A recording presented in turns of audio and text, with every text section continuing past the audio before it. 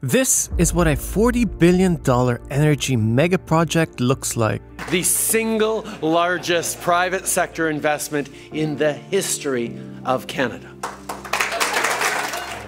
And possibly one of the largest ongoing construction projects in North America. It may turn the town of Kitimat into one of the biggest industrial hubs of Canada.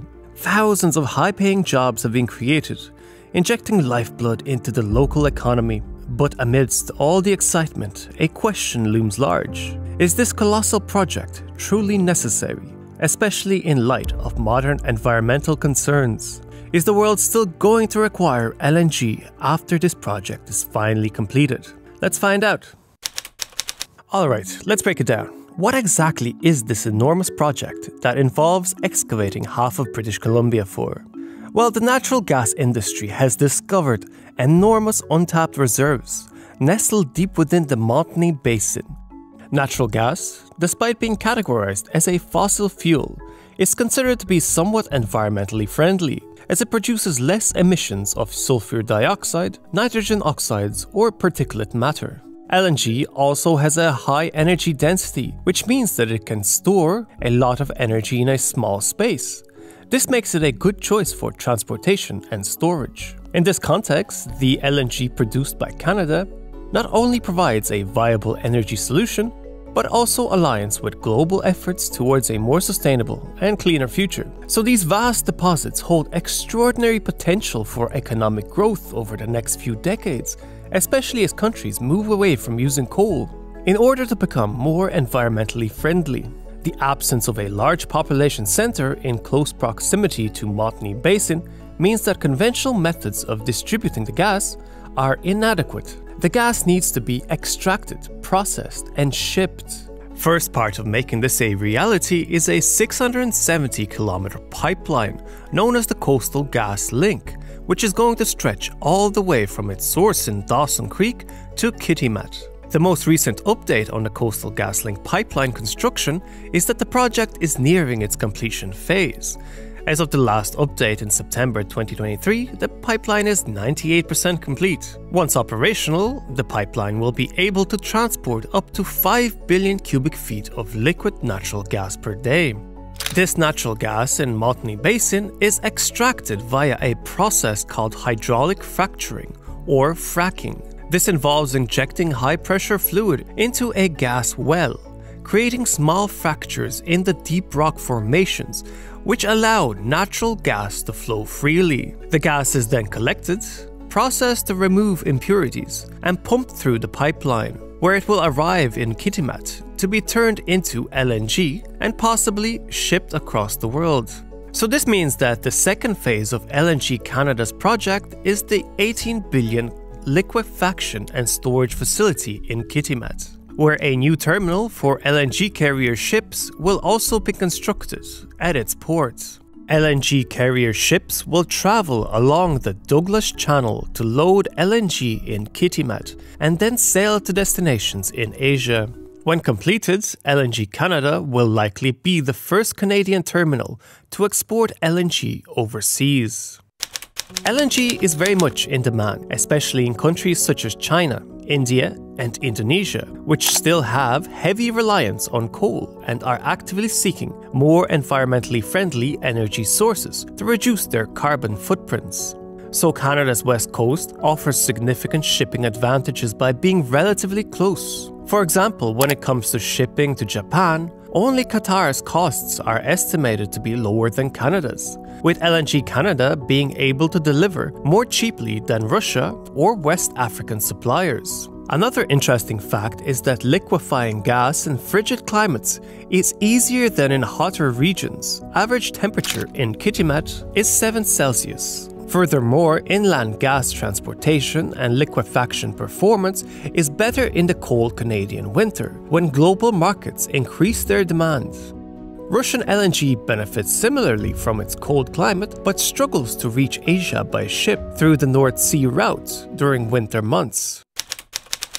The main drawback of the project is the overall cost. LNG Canada project is significantly more expensive to complete than any similar projects located in the United States, for example. The main culprit is simply the remoteness of the location. The construction of the Coastal GasLink pipeline was estimated to cost around 6 billion Canadian dollars initially. However, recent updates have revealed that the cost has more than doubled to 14 billion. Several factors have contributed to this increase, including difficulties in attracting workers. The terrain where the pipeline is being built is diverse and difficult. The COVID-19 pandemic and protests from environmentalists and First Nations have further disrupted the construction schedule, leading to escalating costs.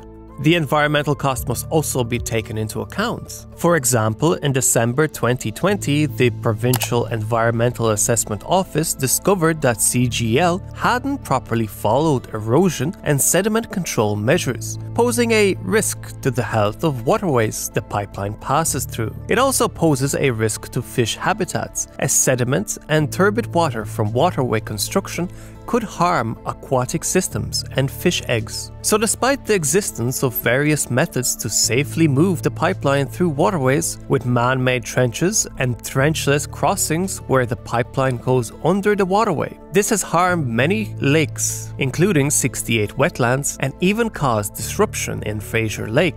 The Wet'suwet'en people have also faced obstructions to their traditional hunting and gathering routes, known as traplines. This has caused a significant disruption to their way of life, leading to ongoing protests within the area of their territory ever since 2010. Another concern has been the establishment of temporary housing units, referred to as man camps, primarily inhabited by male construction workers. These camps have raised safety concerns for the women of indigenous communities. Overall, the Coastal GasLink pipeline has become a microcosm showcasing tensions between resource exploitation and the rights of indigenous people for self-determination over their territories. So the big question on everyone's mind is it too little too late? Is the world on a path towards only using renewable energy? Not quite. You see, natural gas is used in quite a lot more ways than just fuel for heating your home. It is also a crucial component in a wide array of chemical processes, such as the production of fertilizers. In the cosmetics industry, for example, gas serves as a base for various products, such as creams, lipsticks, and perfumes. Not to mention the packaging of materials that protect our food, to the components that make up our smartphones. Natural gas-derived plastics are everywhere, becoming more and more prevalent with time. By the end of 2017, 19 countries were sending out liquefied natural gas, and 40 countries were importing it. The top 3 exporting countries were Qatar, Australia, and Malaysia, while the biggest importing countries were Japan, China, and South Korea. The trade of LNG went up from 142 million metric tons in 2005 to 290 in 2017. At the same time, Qatar became the world's largest LNG exporter, supplying over a quarter of the world's demand. The United States only started investing in LNG export facilities in 2016. Exports to the European Union increased following a US-EU agreement in 2018, and since 2022, most of the gas produced in the United States has been going to Europe, and according to McKinsey's report, demand is expected to increase by 3.4% per annum until 2035, with some 100 million metric tons of additional capacity required to meet both demand, growth, and decline from existing projects. The growth of worldwide gas demand will likely start slowing down after 2035, reaching its peak in 2037, after which it may begin a slow decline. And LNG specifically is expected to grow the most when compared to domestic gas pipeline importation flows, growing from 13% in 2020 to 23% by 2050. Peak LNG demand is expected to arrive only in 2046.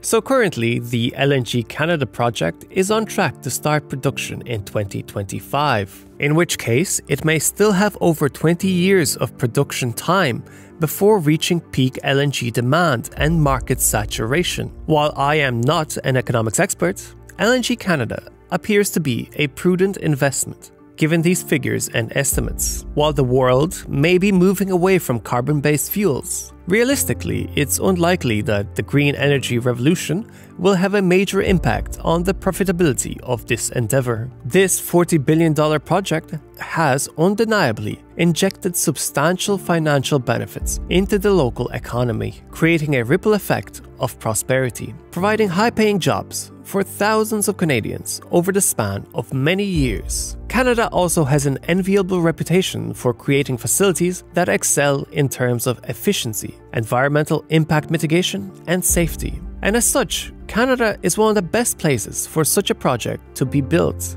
The biggest mistake that could be made at this point is further delay and cost, at which point Canada's competitive advantage may no longer be able to overcome the cost of construction. Let me suggest checking out my video comparing Canada to Russia. Click in the middle of the screen, and this is my Patreon map. Everyone on this map is a legend who supports the show directly. Thank you guys for your support. Geoperspective out.